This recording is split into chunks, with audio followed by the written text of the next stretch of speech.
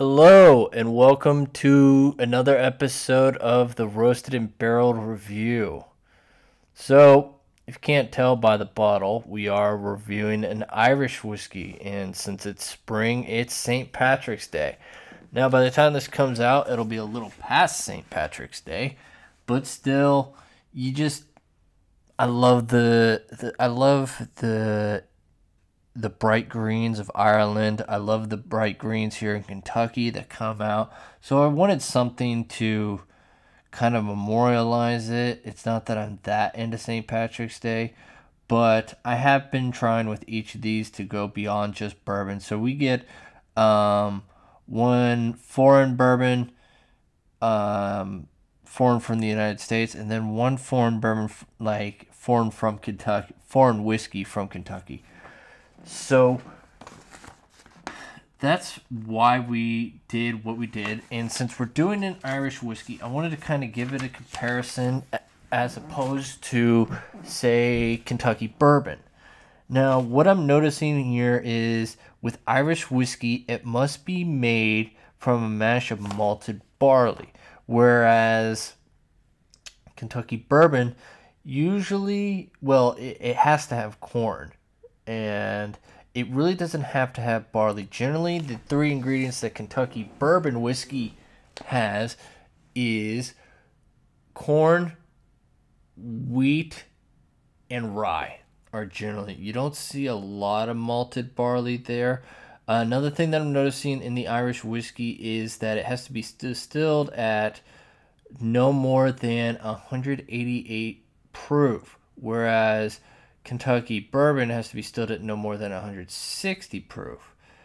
A big thing that I'm noticing with the Irish whiskey is you can't have additives other than water or caramel coloring. Watering, not so much, but the coloring, that just doesn't fly here in Kentucky.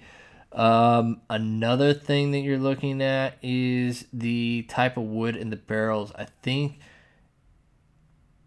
I like that the Irish whiskey can go in any type of wooden barrel because it allows you to diversify your flavor profiles, whereas Kentucky, it's you get the diversity in the charring, but all the barrels have to be new white oak. You can't reuse barrels. It has to be new white oak. Obviously, with location, Irish whiskey has to be made and come from Ireland.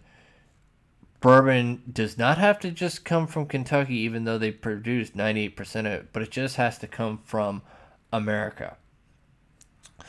So with the whiskey, we have Wolfhound Irish whiskey. I noticed that there was a slight tinge or sting on the initial sniff. The second sniff was more relaxing, revealing some corn. On the initial sip, it was average, definitely hints of corn. Nothing really changes on the rocks. This is an average whiskey. Good buy for the $20 to $30 range. Not going to impress, but won't disgust. Right for a quick drag. It's good for a quick grab or pandering to a dog person, or it's not something like, hey, it's St. Patrick's Day, I got you Jameson or something. No, this will definitely kind of pander to them. And honestly, that's kind of why I bought it, because I used to have an Irish Wolfhound in my family. I can't give this a buy rating because it's not solid enough that it would be well worth a total buy, but it is definitely worth a try rating. Definitely worthy of a plunge into getting the bottle. It's not too expensive, well within that sweet wheelhouse of where you'd want to try something. And now with the coffee, I got this out of Kansas City. It is oddly correct. They're Good Girl blend. Upon the smell of opening the bag, I got a smell of cooked burgers. With the taste, it's very earthy and overly bitter. You can save this coffee by adding Buffalo Trace bourbon cream, but you really shouldn't if that's what you're looking to buy it for. This coffee was a fight to get through, and I definitely remember it that way. It's drinkable, but not desirable. I'm giving this a deny rating. Now for the pairing.